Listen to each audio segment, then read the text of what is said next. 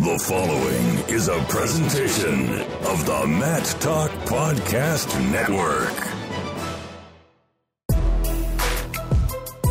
You are now tuned into the PA Power Podcast, College Edition, featuring Tristan Warner, Mason Beckman, and Super Rob Waltko. PA Power Wrestling. Pennsylvania is wrestling. Pennsylvania wrestling fans, welcome back. This is episode 1 of the PA Power College Wrestling Podcast for the 2019-2020 season. I'm your co-host, Tristan Warner, joined today by Rob Waltko. A little different look to the podcast this year for listeners who have been with us in the past. Rob and I will be tackling this episode. Another collaborator will be Mason Beckman. He was on the podcast 2 years ago. He will also be joining us on some episodes. So a little different look to the podcast this year. But Rob, I just got to say, as a middle school kid, loved wrestling, grew up all over the PA wrestling forums, and I saw you on the PA, Wrestling Report forums back in the day as Super Rob PA, and used to follow all your posts. So kind of crazy to think now we've crossed the bridge into retirement, and now we're sitting here talking about wrestling. We got our own podcast. Yeah, come a long way. It's nice to know that I'm a hero of someone that I'm co-hosting with, so that's always feels good. But yeah, looking forward to having some fun this season. Just a quick rundown of how these first couple episodes are going to go. We're now already through mid-October, so just a few weeks before college wrestling season gets underway. That is hard to believe, by the way. But for the first few episodes, we're going to go ahead and preview. Going to try to get to all the PA Division I wrestling programs by the first week of competition, if possible. Today, we're going to start with the big gun Penn State and also Pitt. So we'll go through a team preview of both of those programs. Also, we're fortunate to be joined with an interview by Cole Matthews, a redshirt freshman for Pitt this year, a highly touted recruit out of Reynolds who projects at 141 for the Panthers this year, and big things are expected from him in the PA wrestling community. And also, we're going to go through a weight-by-weight preview of some of the top Pennsylvania guys that headline those weight classes. Today, we're going to go through 125 to 157, so the first half of the weight classes. Rob and I will take a look at some of your big dogs from Pennsylvania that will be looking to make a splash on the national scene this year. Also, one new segment we're going to throw in this year, and starting with this episode, Rob, we've been around the block with wrestling for so long. We've watched so much wrestling from the time we were kids all the way up till now that we're on the other side. I feel like we'd be remiss to not just reflect back on some of the best memories we've had watching these stud guys compete from all these programs. So starting with Penn State and Pitt today, at the end we're going to get to some of our favorite matches or favorite wrestlers that we've seen over the years from those respective programs. So yeah, do you want to jump into this Penn State preview? I think it's only fitting that we talk about them first. Yeah, Penn State, obviously, the top dogs right now, the team to dethrone at the moment, led by, obviously, head coach Cale Sanderson, assistant coaches Cody Sanderson, Jake Varner, and Casey Cunningham. So, Rob, you want to start off with our 125, a little bit of a different lineup for Penn State this year. Obviously, they've got some of the big guns back, but losing Jason Nolf and Bo Nickel to graduation, among others. A little bit of a different look this year. Yeah, no, they're definitely mixing it up a little bit. I have to say, I think their lightweights, they have more potential for points at 33 and 41 than I think they've had in a long time, and they really haven't scored many at 25. So Teskey certainly could break through and outlast or outplace a lot of those guys. But yeah, jumping right into it, Brody Teskey, when he was in high school, was kind of the guy that was last to sign, if I recall, at 125. So a lot of schools that needed lifer 125s were after him. And it seemed to come down to Iowa State and Penn State. And he ended up at Penn State, obviously. Last year, didn't have, honestly, a great season. It was very limited. He was 6-2. He lost a couple matches at the Scuffle. Won some matches at 133, which was surprising because he's not that big. Got teched by Luke Warner from Lock Haven. UWWs, he ended up beating Camacho, who is a guy that a lot of people are high on down at NC State. So we'll see with him. I mean, he's in a tough room. I think he's a kid that works very hard and has a high upside.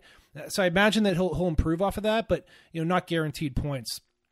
33, you got Bravo Young, who's currently ranked 6th via Flow, but that is with a lot of guys, Micic, Fix, etc., that are in there that are looking to take red shirts. So he could really climb.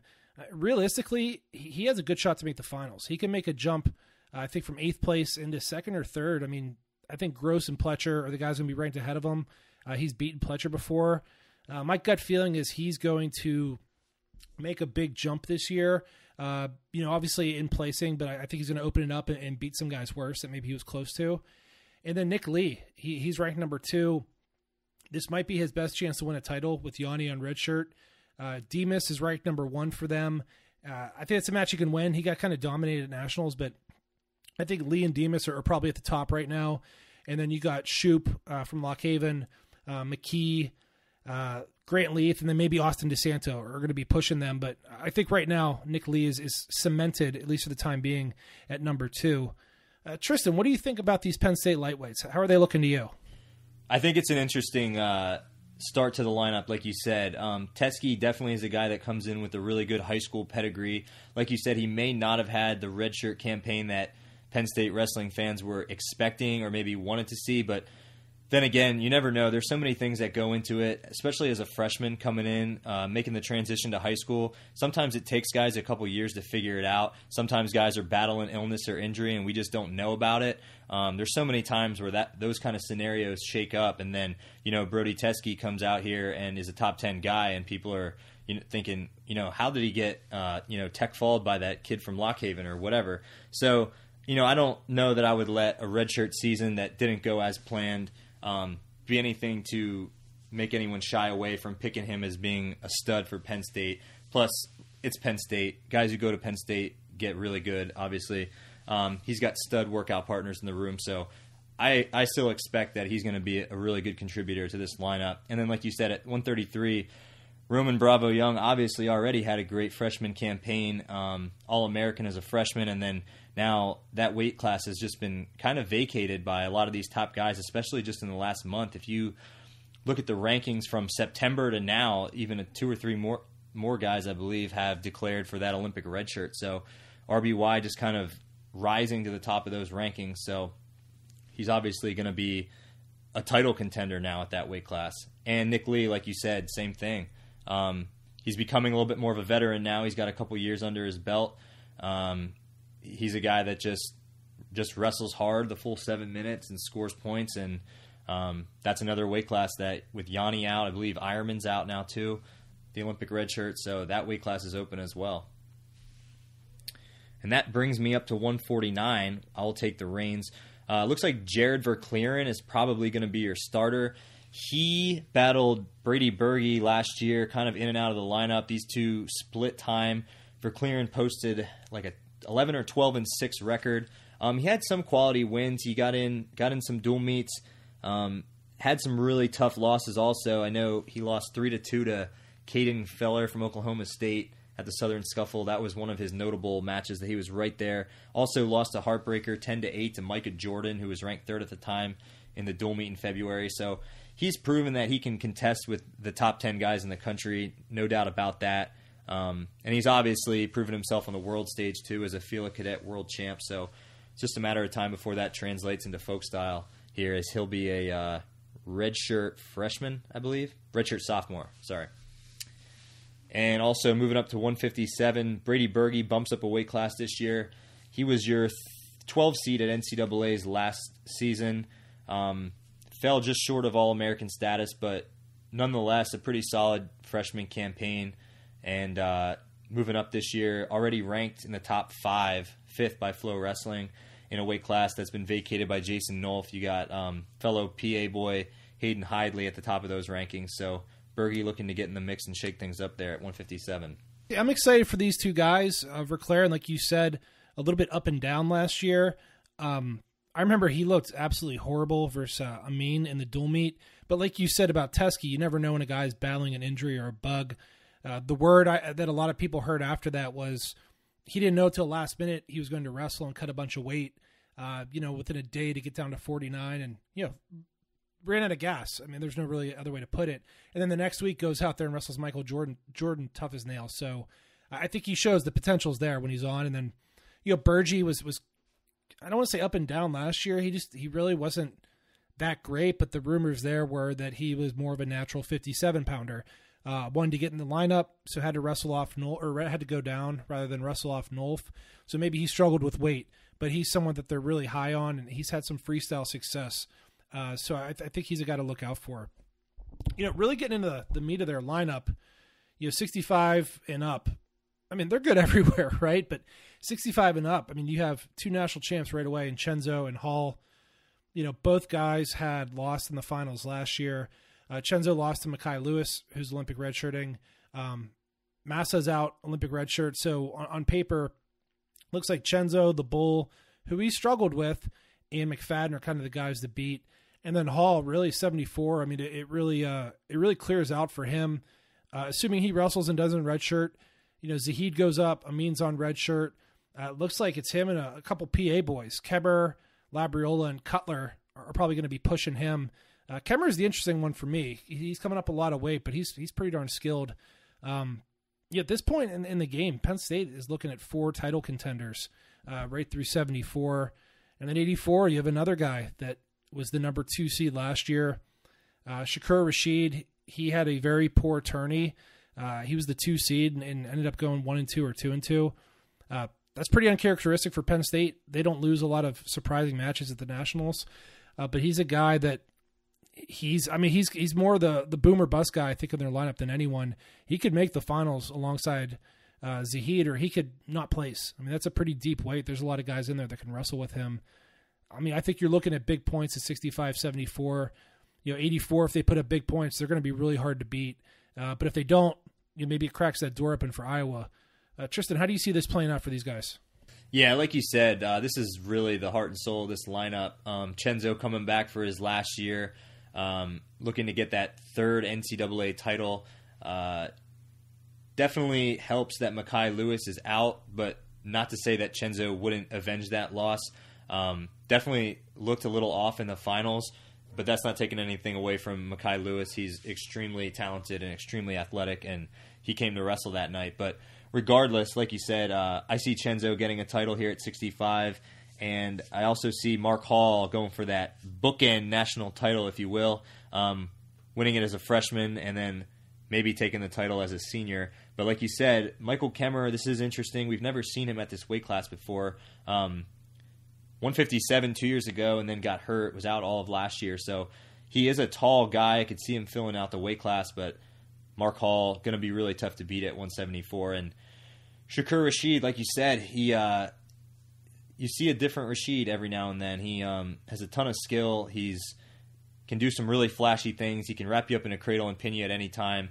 And then at NCAA's last year, got picked off by an unassuming Chip Ness from UNC, and I think the round of 16, which I don't think very many people saw coming. But I will also say Rashid looked to have hurt his knee. I know he defaulted out of the tournament after that, I think, or he at least wrestled, but he clearly, I think he ended up losing to Dakota Gear, another PA boy, but he didn't look like he had any stamina in that knee. So I don't know the circumstances, but I think Rashid will be back and ready to go. But it is interesting, Rob, I don't know if you mentioned, but Aaron Brooks is also for Penn State at 184. He took a gray shirt last year. He still has the capability to redshirt, so assuming Rashid finishes out his eligibility, Brooks will be waiting in the wings there. But you never know. He's one of the most talented guys in the country coming in, so you never know if he'll contest for that spot. Yeah, if Rashid struggles or gets hurt, I mean, whatever it is, they have depth, and that's something that Penn State really hasn't had a ton of recently. It's like they got their 8-9 guys, and their bench is pretty weak. But with that class that they recruited 2 years ago, a lot of them that gray shirted, they're on campus now. They're going to provide a lot of depth. Talk about their big guys, Tristan. What are you looking at up top? 197 is interesting too, because obviously one of the greats of the last decade, Bo Nickel, has exhausted his eligibility. So Kyle Connell transfer from Kent State, now I want to say like a 6th-year senior. He was wrestling. He was like a sophomore when I was a senior, and that was like 4 years ago. So this guy's been around for a long time, usually in a Golden Flashes singlet, but this year he's a Nittany Lion. He was the shock of the NCAA tournament in 2018. Came in unseeded. He pins the top seed Colin Moore from Ohio State in like a minute and 30 seconds, and then falls to eventual champ Mike Machiavello from NC State in the semis, but then comes back proving that he's no fluke and beats Colin Moore again for third. And he had never really had those type of wins to his pedigree to that point in his career. He'd always been a solid guy, a top 20 guy, but nobody saw that coming. He really shocked the wrestling world and then really drew some attention and ended up transferring to Penn State. Now, he did take a year off last year, so what will be interesting to see is, I don't know, I don't want to say he's got a bullseye on his back, but he's kind of got the buzz going around him that, was that a fluke or not? Kyle Connell's going to be out there to prove himself in a Penn State singlet this year that was no fluke and that he can take a whole year off and come back and still be a top 3 guy. He's currently ranked number 3 by Flow. And also, backing him up, Penn State has a super freshman in Mike Beard, who out of Malvern Prep has been a stud high school kid in the last few years, and he will be backing Connell up. So if Connell doesn't live up to the bill, you always got Beard in there. But I think Connell is going to be a solid 97-pounder for Penn State. Will he live up to the 3rd ranking? That remains to be seen. And at 285, obviously, returning champ Anthony Cassar coming back. He also got a 6th year, looking to defend his title. 2-horse race between him and Gable Steveson at the top. Those two neck and neck, but Cassar able to pull it out when it mattered last year. No, I couldn't agree more, Tristan. I think 97, Beard, I think he's probably good enough in a lot of people's eyes to All-American right now. So if Connell sputters or he kind of, he dips back to what he was for the majority of his career, they're not going to hesitate to pull Beard out if they need those points. But you got to think Connell's probably getting better in that room, but you never know, right? And then heavyweight, yeah, what can you say about Cassar? I think there was speculation that he wasn't going to come back this year, and Penn State really pushed for him to come back. He really has 2 more years if he wants. He looked great last year. I'm excited to see him and Gable get it on, but he's got to be the guy for now. I also just want to throw in there, you got, like you said about Kyle Connell, I mean, him making the move to Penn State, you just think about the workout partners that he's had. You got, obviously, some of the best upperweights in the country, but now you just got Kyle Snyder coming to the Nittany Lion Wrestling Club. And you already got Cale Sanderson and Jake Farner. It's almost like it's not even fair, the kind of workout partners that you get as a big man at Penn State. Yeah, that's a great point. You definitely don't hurt for partners there. And yeah, I mean, about that Snyder move, I was a bit surprised. Mason didn't seem to be too shocked, but what did you think of that, Tristan? When is Mason ever shocked? Yeah, I didn't see it coming. I never heard any rumors about that. Mason always seems to be a step ahead of everybody else, but I did not see that coming. However, I understand from Kyle Snyder's standpoint why, that's the best place to train in the world. If you're a big man and you're looking to win an Olympic title, look at the guys you have surrounding you. And on the other counter side of that, if you're a college wrestler in the 84-97 heavyweight range, I mean, you cannot beat a wrestling room with Cale Sanderson, Jake Farner, and now Anthony Cassar, Bo Nickel, guys like that. I mean, you really cannot beat it. No, you nailed it on the head, man. And that being said, that pretty much wraps it up for our Penn State preview. We're going to go ahead and move on to another school, just a little, maybe 3 hours southwest down in your neck of the woods, Rob. The Pitt Panthers. We're going to start off with Penn State and Pitt for tonight.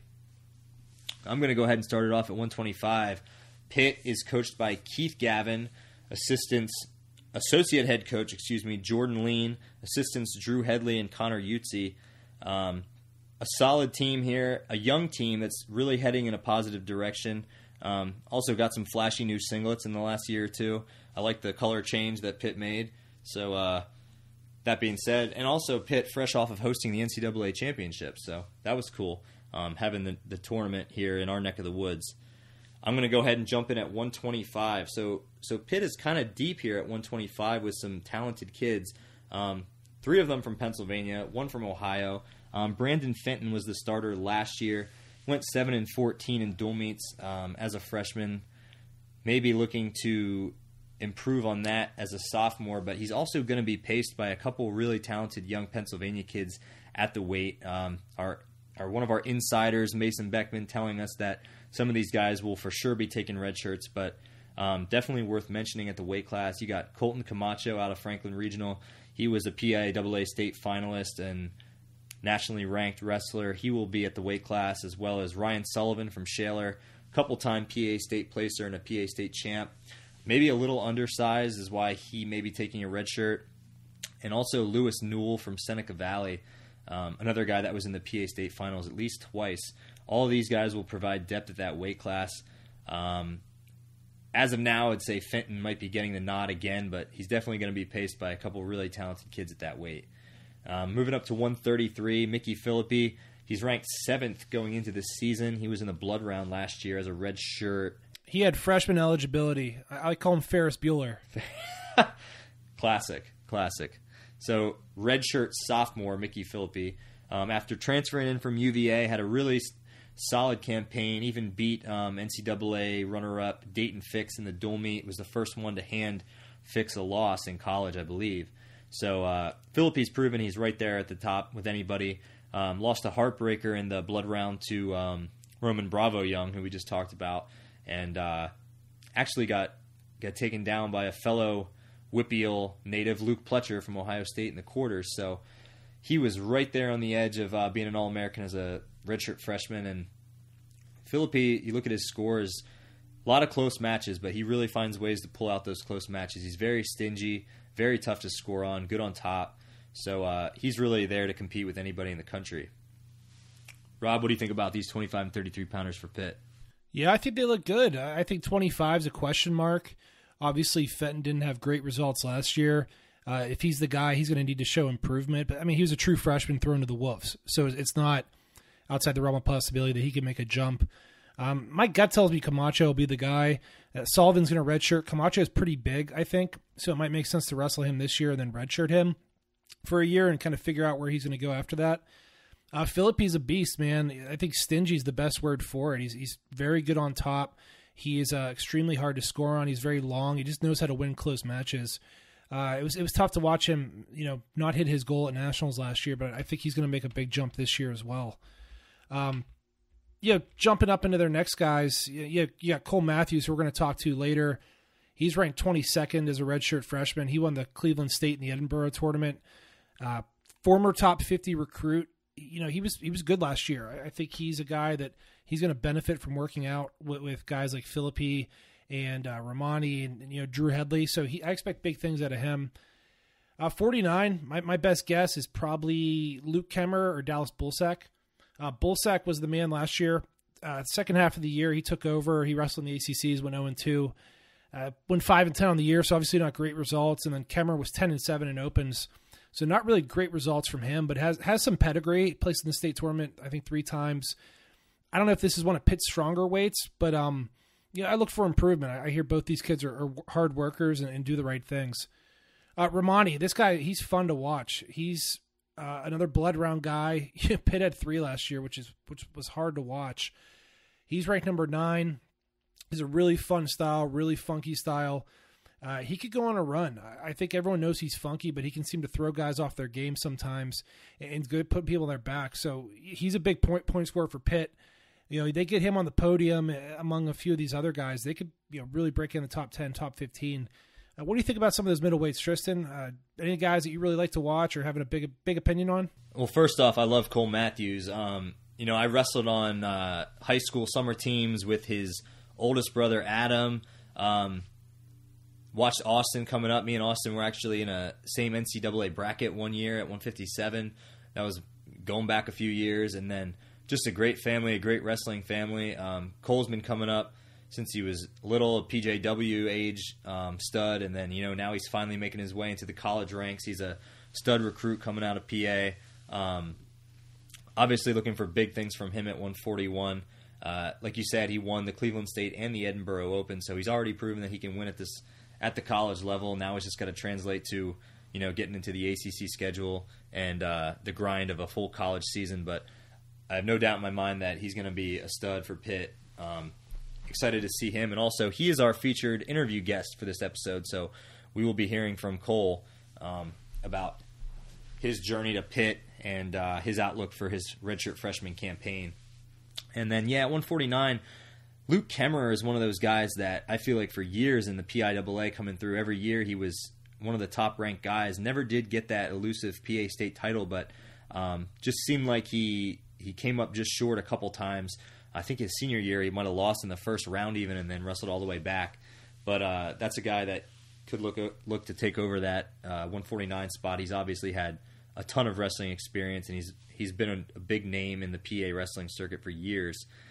And then in 157, Taylor Bermani, as long as it feels like his career has gone on, it also feels equally long that he's been in the blood round. I feel like he's been in college for so many years, but I also feel like he's been so close to being an All-American every single year that he's been around. He's one of those guys that's always in the round of 12 or always in the round of 16 in the consolations at NCAA. So starting the year off ranked 9th. Hopefully this is his year to get on the podium and become an All-American finally. Yeah, no, I think you're on the money. You want to take us and talk about some of these guys at 65, 74, 84? Yeah, let's move right up to 165. Jake Wenzel, he's another guy that was a big PA recruit, national recruit, I should say, but a PA AA state champ. 9-6 on the year last year before getting a season-ending injury. I think it was a knee injury. Big, strong kid for the weight class. Really big 65-pounder. Really strong kid. Seemed like he was making some big jumps from his freshman year, moving up, but obviously that injury cut his season short. He's in a tough weight class in the ACC, at least with David McFadden moving back down. But other guys in that weight, Bullard from NC State, Monday, Cam Coy, another Pittsburgh guy. There's some other NCAA qualifiers in that weight, but he's definitely going to be fighting for a spot to finally get to the NCAA tournament. We hope that he's healthy this year so he can finish out a whole season, but he's definitely a talented kid. He's one of those guys that was an absolute stud in high school, and it's just waiting now for him to put it all together in college and crack that top 20, that top 15, top 10, and get his trip to the NCAAs. We move up to 174. Greg Harvey, now a redshirt junior out of Boyertown. He finished just over 500 with an 11-10 record last year. He did go 0-2 at the ACCs, but in a tough weight class. He has a quality win over the other Bullard twin from NC State. He's the kid that looks to improve, obviously, with guys like Taylor Bermani and Nino Bonacorsi and obviously the Pitt coaching staff. You got an NCAA champ in Jordan Lean, middleweight. I mean, it's just a matter of time before these guys start clicking and putting it all together. So obviously looking for improvement from Harvey this year. And then you also got a freshman in Jared McGill out of Chestnut Ridge. He was a hammer in AA last year. Most likely we'll see him redshirt, but like we talked about with the Penn State guys, there's always these guys waiting in the wings, these young freshmen. You never know who's going to get their redshirt pulled midway through the year. So he's definitely one to keep an eye on. And then moving up finally to 184, Nino Bonacorsi. So much that you can say about this guy. A redshirt freshman last year, had a heartbreaking end to his NCAA tournament, falling just short of All-American, reaching the blood round, but enters the season ranked 3rd now as a redshirt sophomore. That is super impressive for a guy, I don't think, who ever even won a state title. I believe he lost to Labriola in his senior PIAA state final, so that's a kid who's made leaps and bounds and, wrestling the same weight class that Keith Gavin wrestled, I believe, or Gavin was 74, 84, in that range. So under that tutelage, Bonacorsi... Gavin was a 74. Yeah, 74, okay. Well, under his tutelage, Bonacorsi is really blossoming, so he's a contender at that weight class. Yeah, I like all these guys for Pitt, especially in dual meets. Harvey's not an easy out. He's big, he's a pinner, he's tough on top. Greg Harvey, he was 0-2 at the ACCs, but he's improved a lot. I mean, that guy was not even a high state place winner, and he's going out there and he's competing at a decent level, Division I. I know that kids on the team really like him, and he's got a good reputation. So that's definitely a guy you cheer for and you hope really does well. Bonacorsi's a guy that, he used to come around and train with us up at Tiger Wrestling. Him and Woodley used to scrap, and I would wrestle with him a little in high school, and I was like, this kid's going to be really tough. And he ended up losing the finals twice at the state tournament, but I mean, he was really, really close last year. He knocked off that Illinois kid. Name escapes me. He beat him in the second round. Then Emery Parker. Yeah, exactly. Yeah, he kind of took it to him a little bit, and Parker ends up placing, and Nino didn't.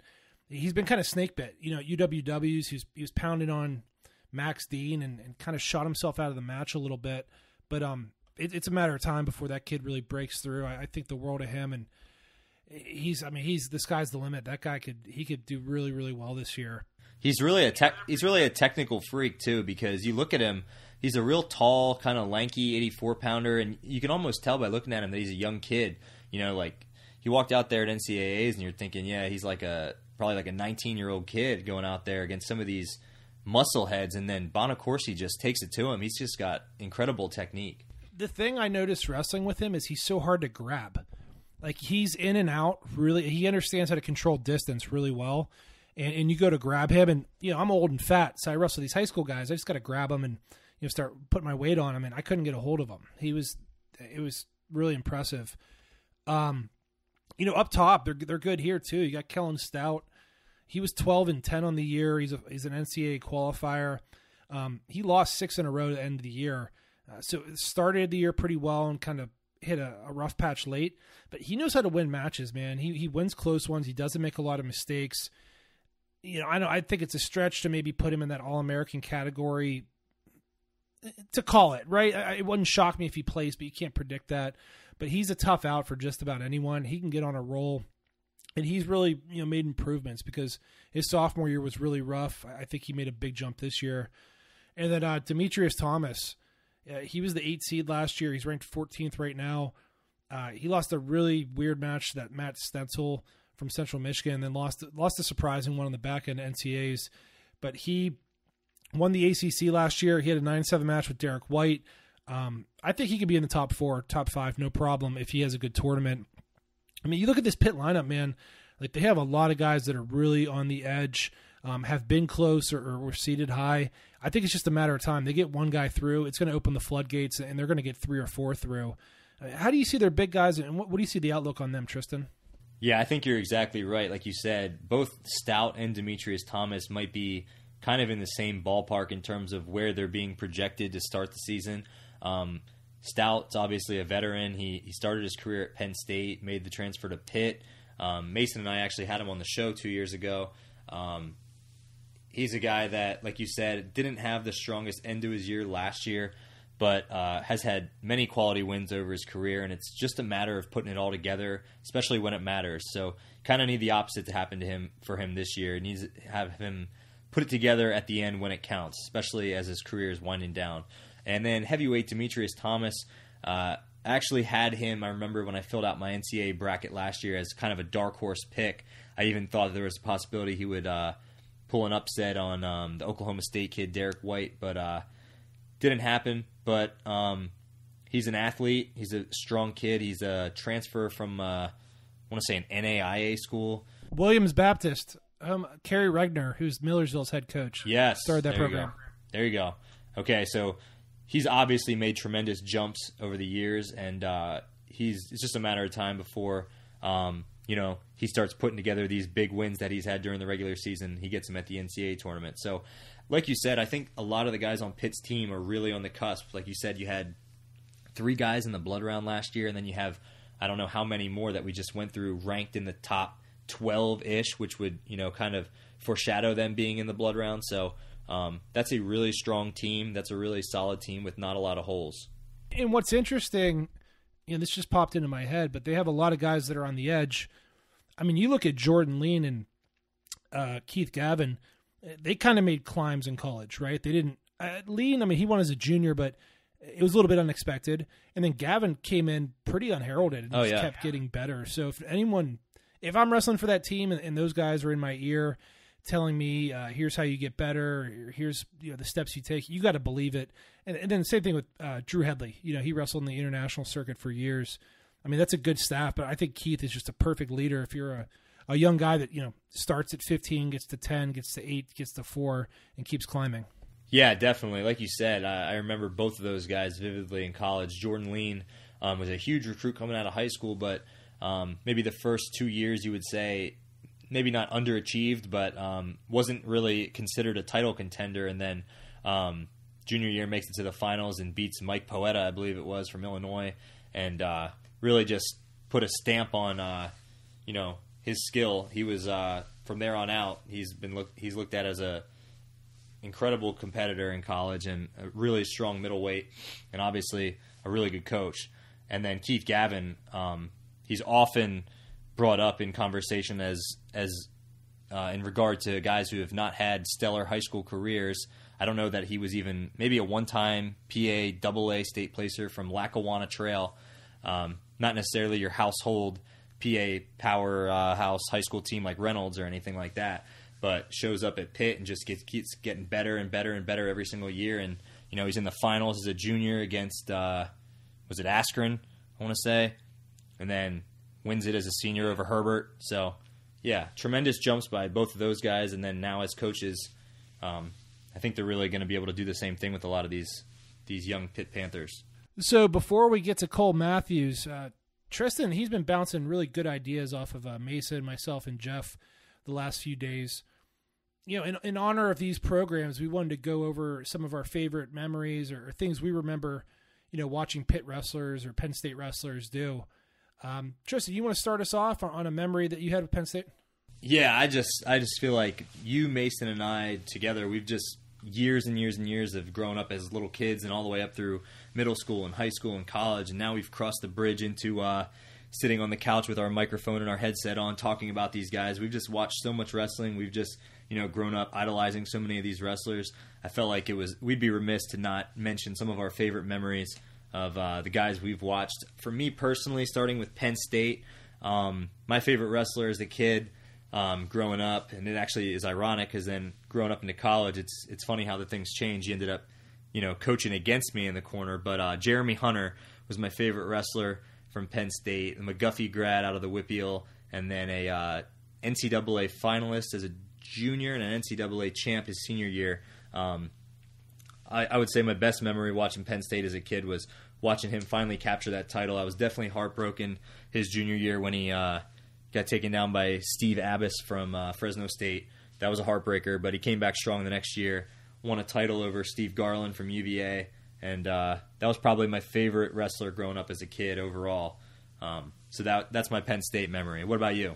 So not a guy that I necessarily looked up to because he's actually a couple years younger than me, and I used to battle with his brother. But Quentin Wright as a sophomore, coming out of the 9 seed in Philadelphia to win the national title. That was Penn State's first title, I believe. It was awesome because I used to wrestle with his brother Landis a lot, and Quentin was always a couple years younger. He was always smaller than me, and I'll be honest, I hoped he never grew into my weight class because I would just watch him like, this kid's really tough to wrestle. But he did not have a great sophomore year. He placed as a true freshman, redshirted, and then was kind of hot and cold his sophomore year, and then he got to nationals and kind of beat up on everyone. I think, I'm looking over it now. He won 8-4, 8-4, 7-3. He pinned Gambrell, then he beat Hamlin 5-2 in the finals. And just watching a guy, I'm a big underdog guy. I like seeing upsets.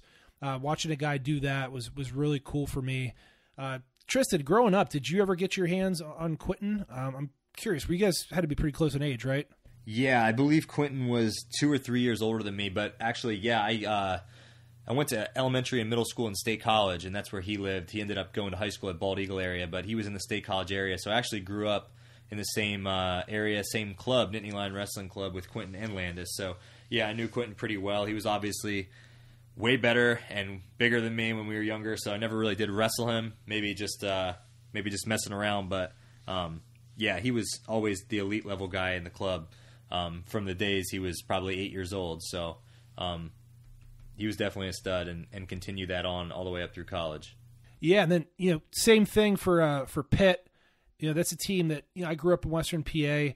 I'm not a diehard Pitt guy, but I follow them pretty close. I like to see them do well. And a good memory for me is Carl Fraunhofer. He came in the national tournament unseeded in 2003.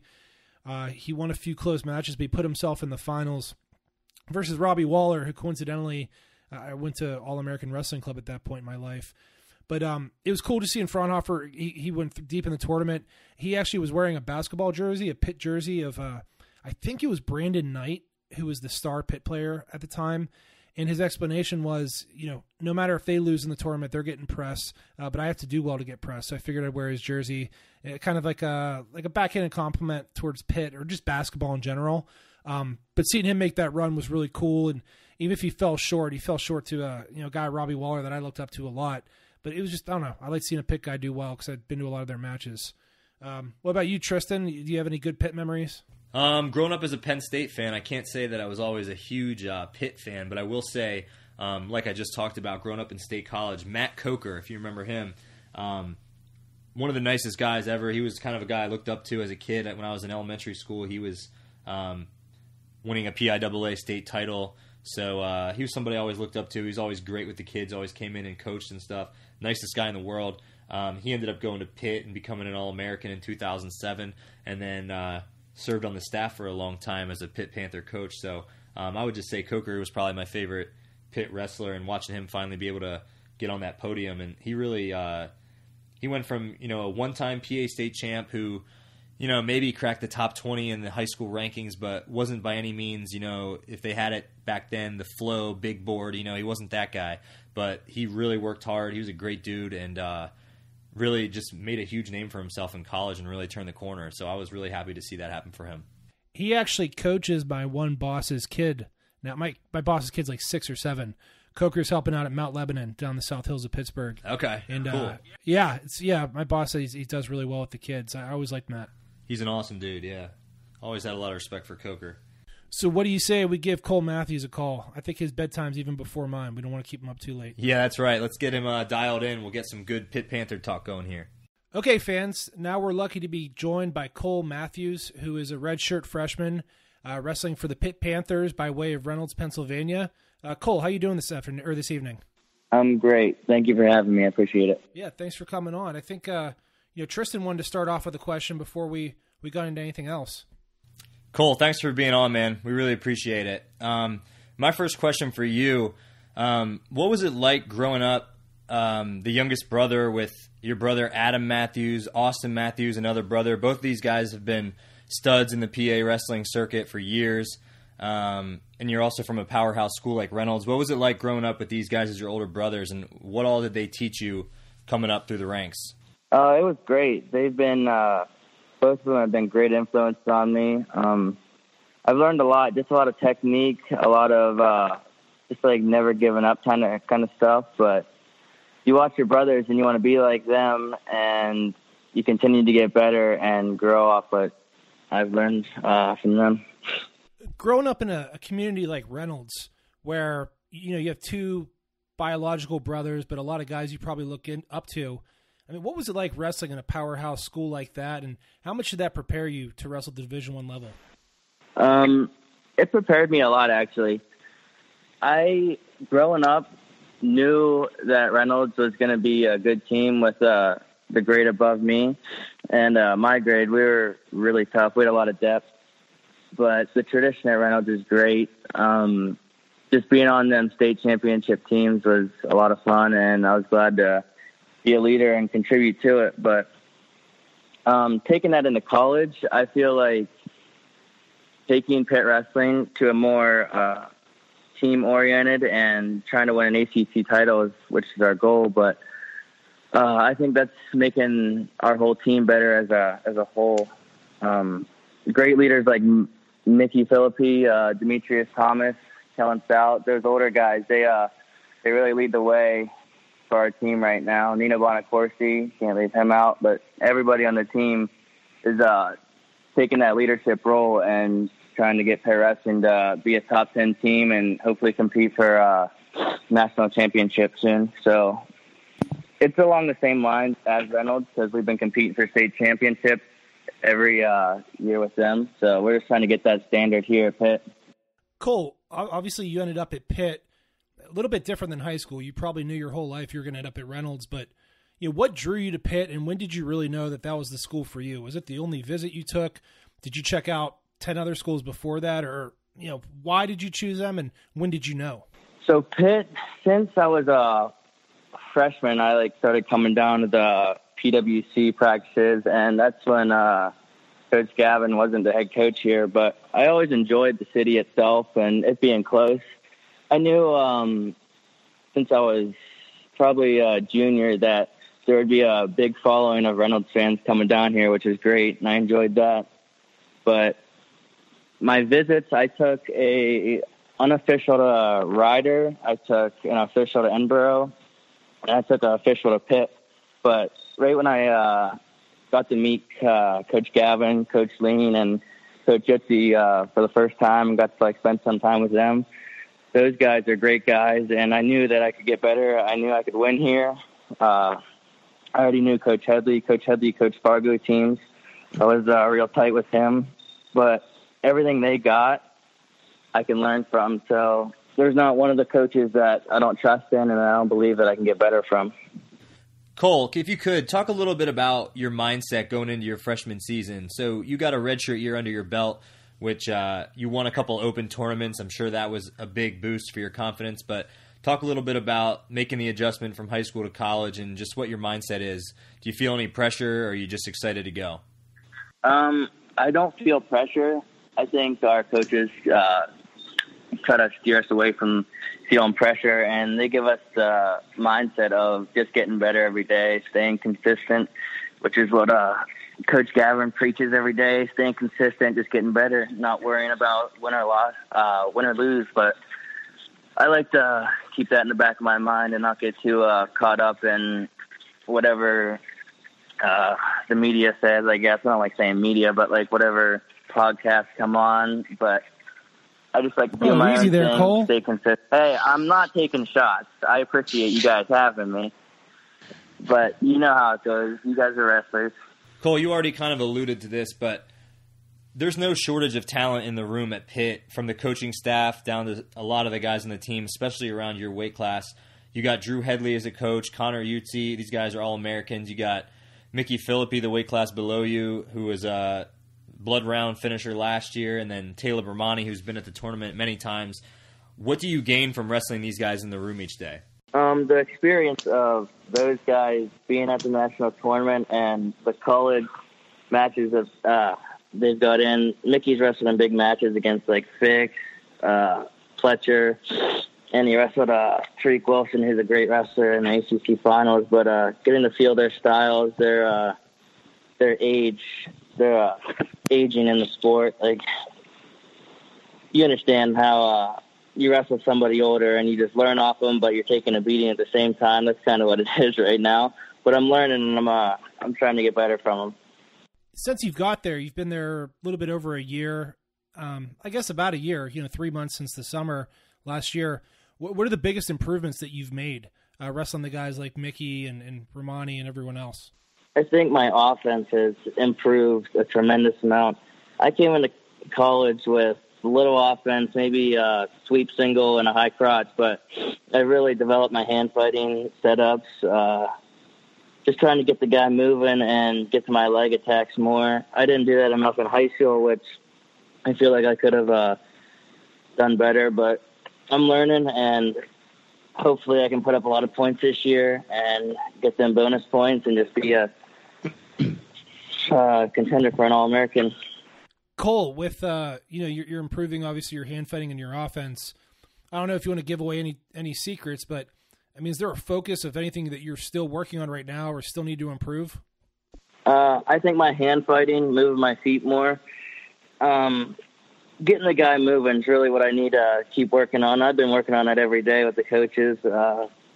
They remind me whenever my feet start getting slow, but offense, really just all around offense, getting one or two shots, starting off with, and then just developing my whole arsenal of offense. Cole, what would you say is the morale of the Pitt Panther program right now? I mean, you have an interesting mix on your team. You've got some veteran guys like Taylor Bermani, like we just talked about, who's been around for a while. He's been at the national tournament a bunch, but you also have a bunch of young studs on your team, like Nino, obviously, in the blood round, Mickey. These guys were just freshmen last year, yourself, and then there's a lot of good recruits that have come over to Pitt just in the last year or two that are kind of waiting in the wings, so to speak. What would you say is the morale of the program right now? I wouldn't say there's a morale to it, but it's we're having fun and we're enjoying making each other better. We know the program's going up, which is great, and we're getting all these big recruits, and they understand that we're going to be winning soon, so who wouldn't want to join us right now? Are there any competitions that you're looking forward to most this season specifically, or are you just looking to get out there and just start getting that hand raised? All of them. I love all of them. Obviously, through junior high school, you have a state tournament, maybe some national tournaments, but as a redshirt, you're kind of on the bench, right? I mean, did it hurt at all not being able to have a postseason or like a goal to go towards for the year, or did you just expect it and, live with it, I guess? Yeah, I knew that was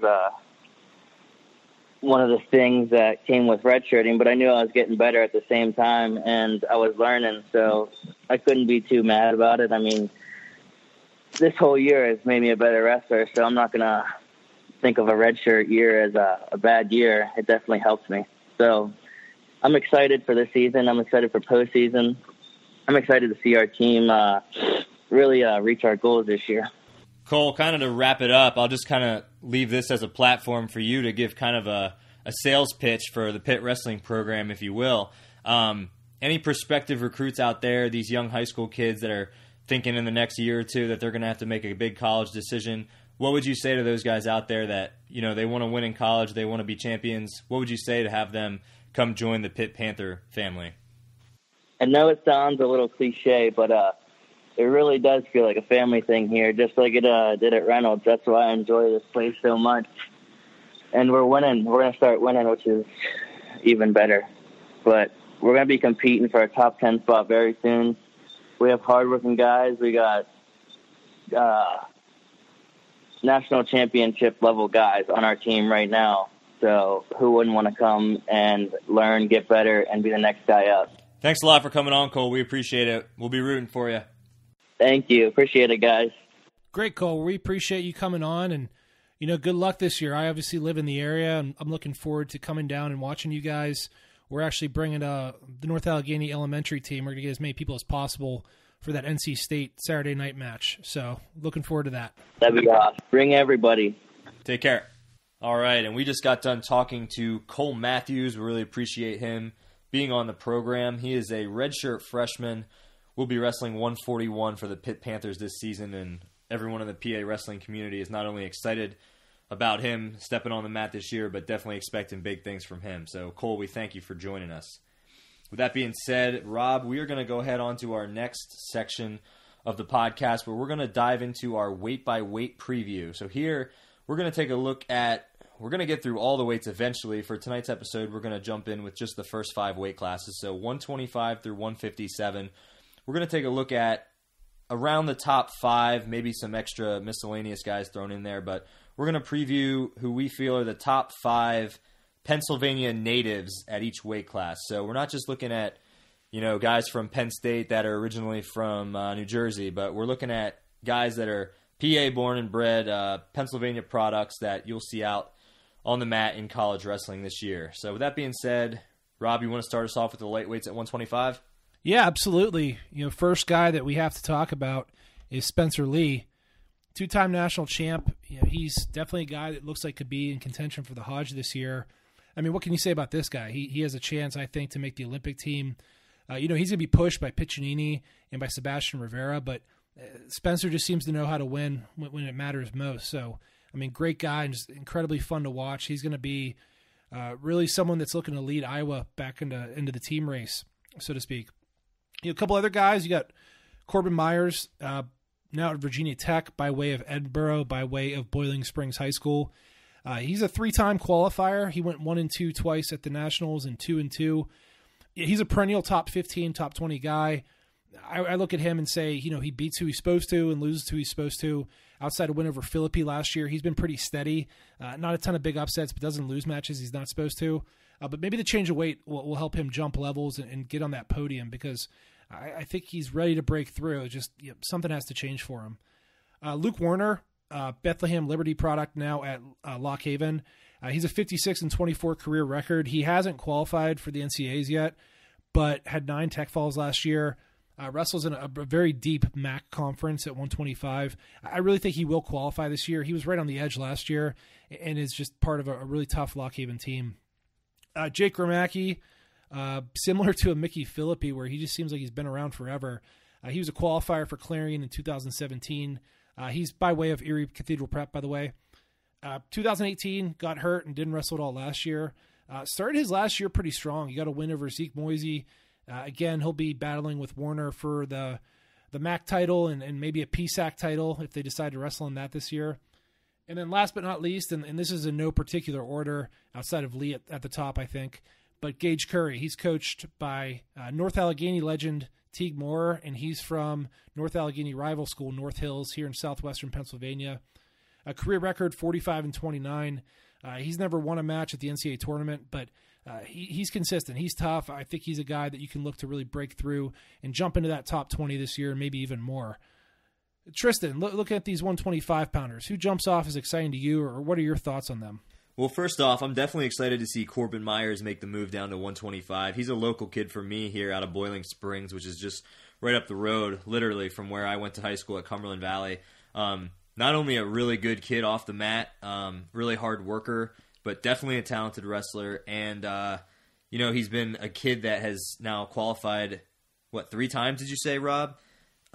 He's always been in the mix. He's been a top 20 guy almost every year. One thing for me that I always saw, I don't know, maybe strength was a little bit of a factor at 133, because I know he was pretty small in high school, like a 119-pounder, I think, and maybe making the move down to 125 is in his best interest, and maybe he will be able to be, bigger for the weight class as opposed to being one of the smaller guys. So I'm really excited to see Corbin. He's a great kid. I hope the best for him.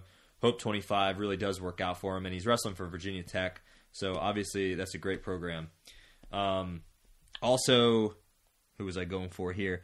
Luke Werner and Gramacki from Lock Haven and Clarion. I just want to throw out, it is definitely interesting to see those Pennsylvania schools competing in the MAC this year. I, as an Old Dominion alum for 2 years, did compete in the Mid-American Conference, so that's a conference dominated by Midwestern schools, as the name would suggest. You got Northern Illinois and Eastern Michigan and Kent State and Mizzou now. So it's going to be interesting to see this year that conference switch take place here with some of these Pennsylvania schools. No, I agree. It's a fun conference. It's it's just a bunch of tough kids and tough schools, right? They're maybe don't get the prestige as the bigger ones, but well-coached programs.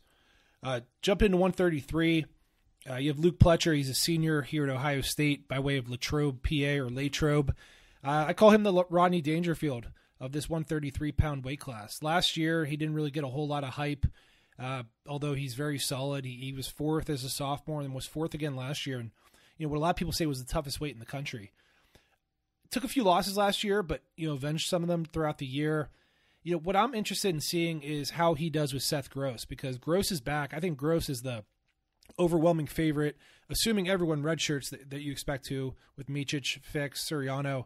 But Pletcher, he's got a tough style. He's tough to score points on. Gross is kind of wide open. So if Gross makes a mistake or two, he can give up a few takedowns. It'll be interesting to see if Luke can hold him off. 33, I'm going to say Austin DeSanto or Gavin Teasdale, depending on what DeSanto does. There's rumors he might go up to 41. Starting with him, I think he's a finalist candidate at either weight, but his best chance of winning might be at 41. I think his style plays into Gross a lot. He's going to get in a lot and roll around. I think Gross will take advantage of that. But Teasdale, that's an interesting one. I'll talk about him for a second. Obviously he was at Penn State last year. It didn't really work out for a number of reasons, but from what I heard, it wasn't really a talent issue or an issue of his skills. He was doing fine in the room. It was just, getting down to weight and maybe some extracurriculars off the mat he really struggled with. So if he gets in that lineup, it'll be interesting to see him. And him versus Bravo Young might be the most anticipated match of the year, just with all the history there. We got Mickey Philippi. Don't want to talk too much about him. We talked about him earlier, but a guy that's probably looking to get on that podium pretty high. DJ Fellman, another Lock Haven guy by way of Warren, PA. He was 2-2 at the NCAAs last year. He beat Chaz Tucker, who was a top 8 or 9 seed, I believe. Beat his teammate Kyle Shoup during the year. Fellman's tough. He's, I think, similar to a guy like Myers to me, where it's like he doesn't lose bad matches, doesn't win a ton of big ones, but he's looking to make a jump, and that Lock Haven team just keeps getting better. So, wouldn't be surprised to see him, jump up a notch or two. And then last guy is Zach Trampe. He was 4-5 as a true freshman. I honestly, coming into the year, I didn't expect a lot out of him, and he ends up making the national tournament. He did go 0-2, but with 16-6 on the year. He's a stingy guy. He's really long for the weight, and he knows how to win matches. I was impressed with him last year. He did a lot better than I expected. Tristan, here at 133, what's on your mind? Definitely the DeSanto Teasdale discussion is interesting. I mean, I guess we're not really going to know what's going to happen, and they might not even know when the season starts what's going to happen. You see lineup changes happen throughout the year all the time, so that's definitely a storyline that everyone's going to be keeping their eye on, and we definitely will keep our fans as updated as we can, especially knowing that that's two PA boys right there in an Iowa Hawkeye singlet halfway across the country battling it out for a spot potentially. And that also affects, as I'm going to get into here in a minute, our 141 preview. Iowa has Max Murin, who's also a Pennsylvania product. So you're looking at four guys from 125 to 141, all from Pennsylvania, scrapping to crack a lineup at Iowa. When's the last time that's happened? I don't know. That would be a trivia question for somebody. Other than that, you pretty much touched on everything, Rob. Side note, I was standing in line in the NCAAs in Pittsburgh this past March with Zach Trampy's mom. Met her, really nice people, so wish him the best. And yeah, I think he won a loaded 132 AAA PA state title, what was that, 2 or 3 years ago, in a weight where it was wide open, and he really emerged and came out on top. So I definitely think just from that tournament alone that he's a tough kid and he can win tough, close matches. So definitely look for him to improve from a solid freshman start. Yeah, I agree. I mean, he made a big jump this year from his true freshman year where he didn't wrestle well till his red shirt. So we'll see if he makes another big jump. Now I'm going to take us up to 141. Our top dog is Kyle Shoup from Lock Haven. He is also a local product for me out of Boiling Springs, like I spoke about with Corbin Myers. Shoup, wow, there's so much to say about Kyle Shoup. He is now going into his senior year, I believe, up to 141. Comes in ranked 5th in the nation by Flow Wrestling. He's a definition of a guy that I would say just, I grew up at Ken Chertow's wrestling camps my whole life. He always had those T-shirts that say, "Rise to the occasion" on the back. I'll never forget those shirts. But I would say Kyle Shoup is the poster boy for someone who rose to the occasion last year at the NCAA tournament. Came in as not a very high seed, but just picked people off the entire tournament, and it wasn't even close. I mean, he started off with a win over Matt Finley from Utah Valley, who was an eventual blood round finisher, but then he goes up against the 4th seed Josh Alber from UNI, who a lot of people had picking finish really high, as his seed would suggest. And 19-10, I believe, was the score. Shoup got on top and just tilted him. And it was just a display of PA top work dominance over a Midwest kid, is the best way I can describe it. And then after dropping a hard loss to Missouri's Jaden Ironman, he dropped down and dismantled Cade Brock from Oklahoma State, who was the 15 seed. I'm pretty sure he went down in that match by, I want to say, 5 or 6 points, and then just got on top in the second or third period and just scored like 10 points off tilt and ended up winning a high-scoring bout. And then after dropping a loss to Dom Demas from Oklahoma, he goes in the 7th place match. People think maybe this guy was lucky to sneak into the All-American rounds. Maybe he's going to toss a talent now, but he goes in the 7th place match against now a 2-time All-American, Chad Redd from Nebraska, and does the same thing. I think it was an 11-3 major decision.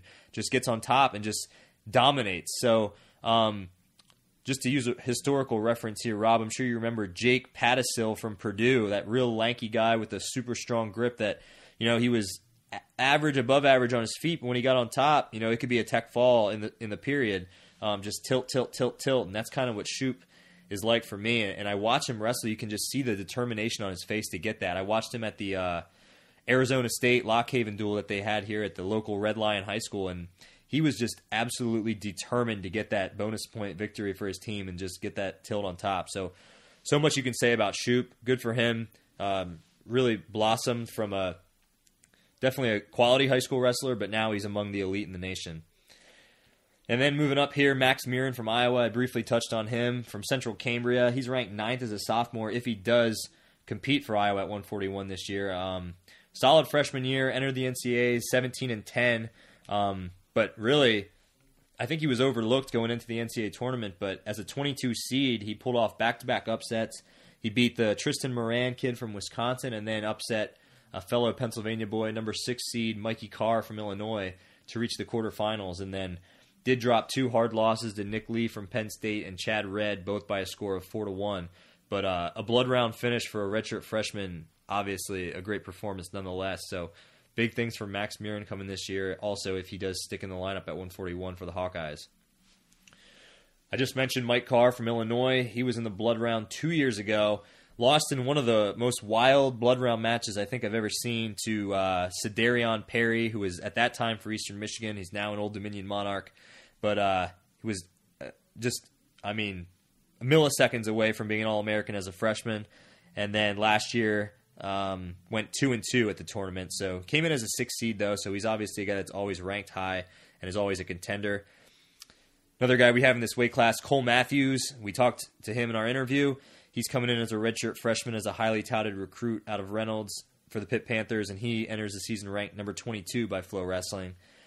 And lastly, an interesting guy here, Brian Courtney for UVA. He's now a redshirt sophomore. He's moving up a weight class.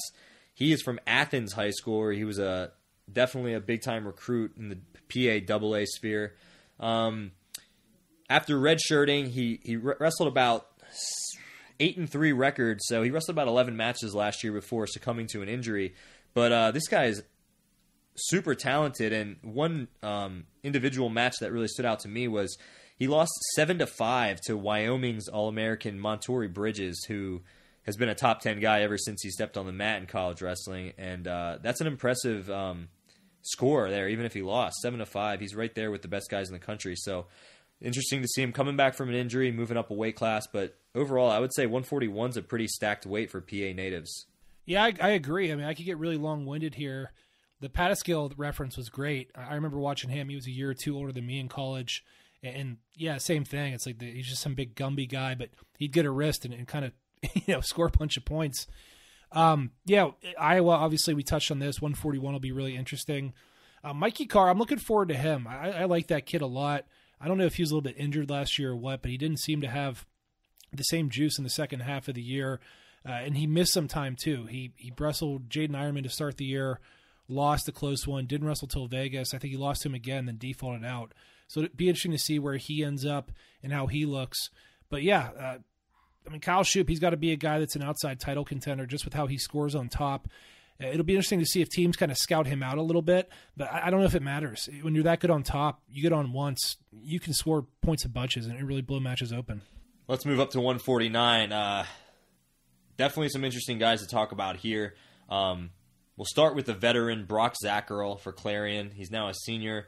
He comes from Brookville High School, also a AA stud from years back. Fifth-year senior, ranked number 4 by Flow Wrestling. I wrote here in my notes, a never-ending career, it seems like. Zackerl's been around for a long time. He's always been a really tough guy.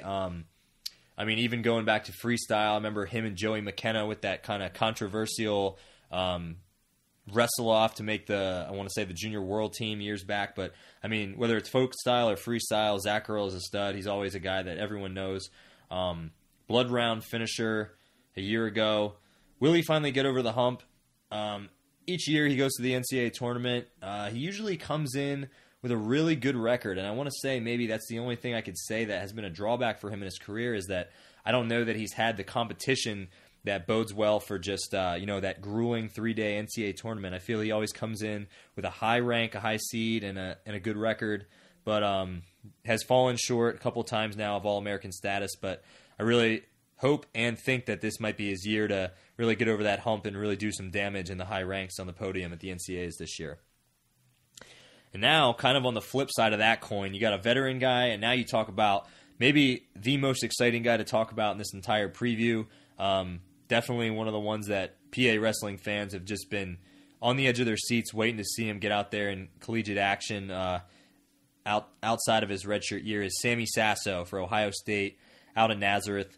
One of the biggest recruits coming out of Pennsylvania probably in the last 10 years. Ranked 5th already by Flow Wrestling as a redshirt freshman. Has not even competed technically outside of his redshirt season. He's already ranked number 5. He went 19-2 as a redshirt. Won titles at the Edinburgh Open and the Michigan State Open. And his only losses of the season came to, listen to this, Micah Jordan from Ohio State, his teammate, 9-7. That guy, 3 or 4 time All-American. And his other loss came to a fellow super freshman, Arizona State's Ja'Cory Teamer, 8-6. And I know those guys duked it out in high school as well back at, I want to say, Super 32 and maybe Who's Number 1.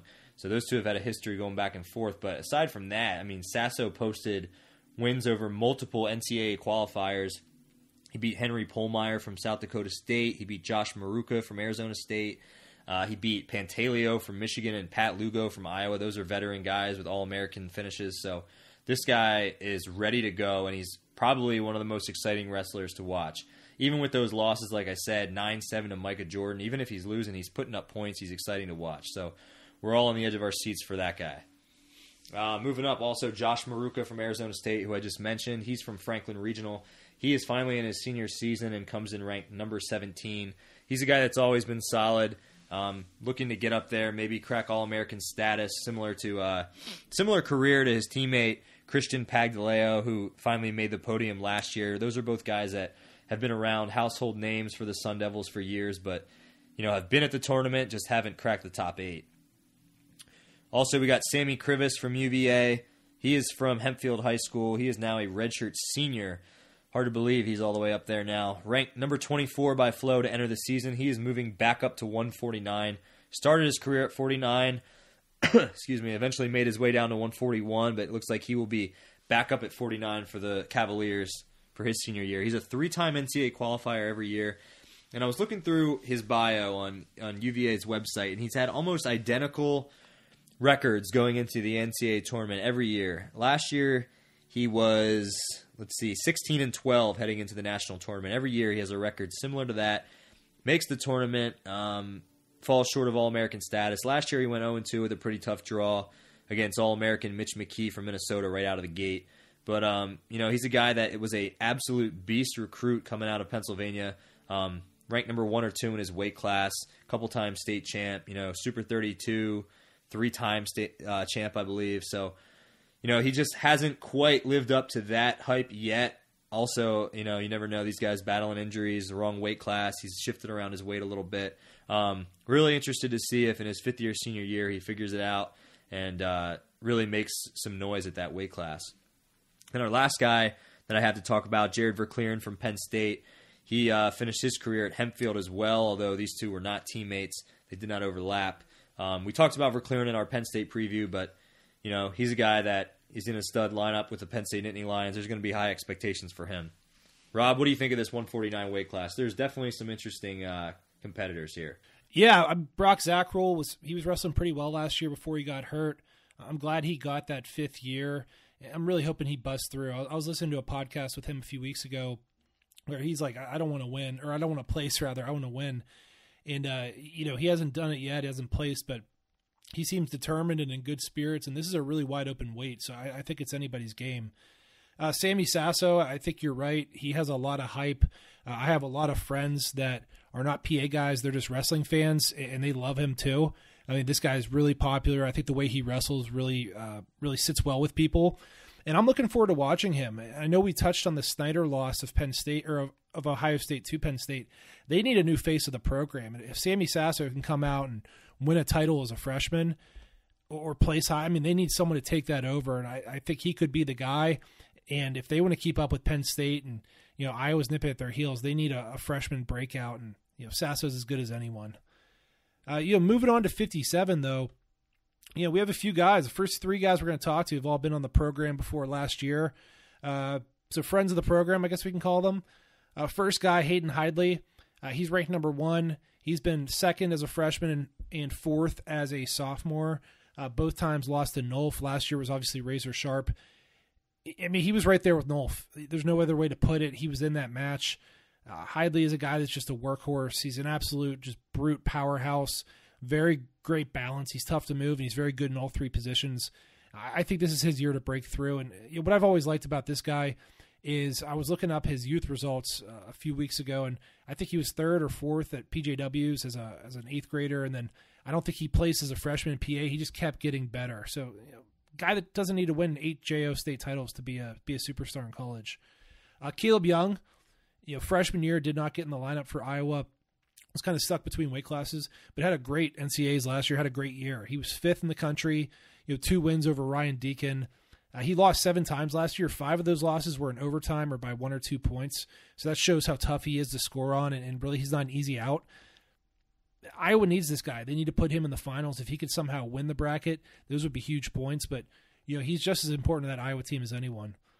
You got Zach Hartman coming on next from my alma mater, Bucknell, by way of Bell Vernon, PA.